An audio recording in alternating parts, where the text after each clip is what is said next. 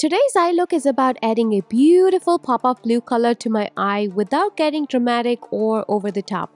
I hope you enjoyed this tutorial as much as I enjoyed creating it. So let me show you how I achieve this look. I'm going to prime my eyes first to cover my pigmented lid, and I'm using Gerard Cosmetics Clean Canvas Primer in shade Fair, applying it all over my lid with a concealer brush.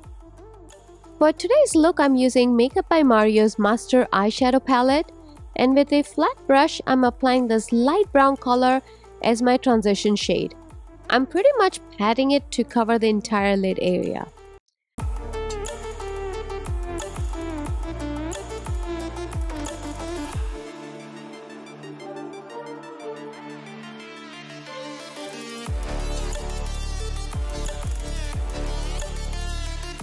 Next, I'm using the other side of the same brush, and I'm taking this dark brown color to draw a curved line above my natural crease line.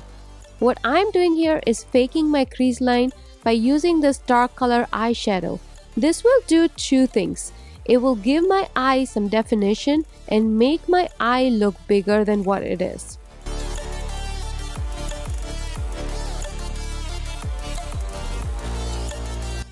I'm going over the line and gently blending it to soften the edges and remove any harsh lines.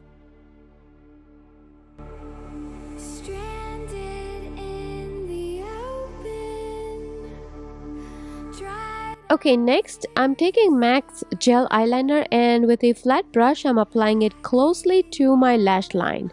This will help make my lashes look thicker and darker.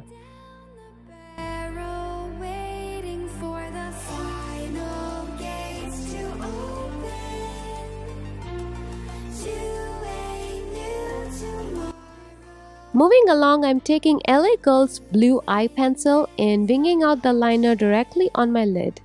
This shade of blue is so beautiful, and if you have brown eyes like mine, this shade of blue will look amazing on you. Notice I'm not taking the liner all the way in, and I stopped at 3/4 of the way to create that perfect cat eye look.